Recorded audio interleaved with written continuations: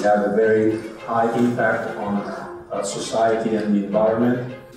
A lot of resource, a lot of money on projects in Brazil, not only in Brazil, around the world. It's already a lot of projects has been made.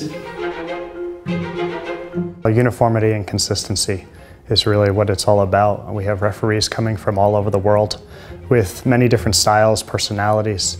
So it's important for us to be on the same page when the tournament starts in June. A week of stage, we started on Sunday with the medical.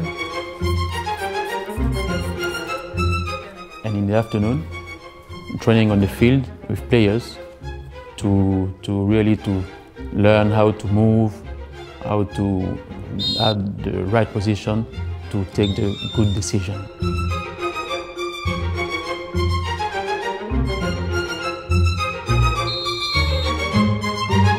So now we are just waiting for the start of the World Cup, and I'm sure that my colleagues and I and also the teams are prepared for this.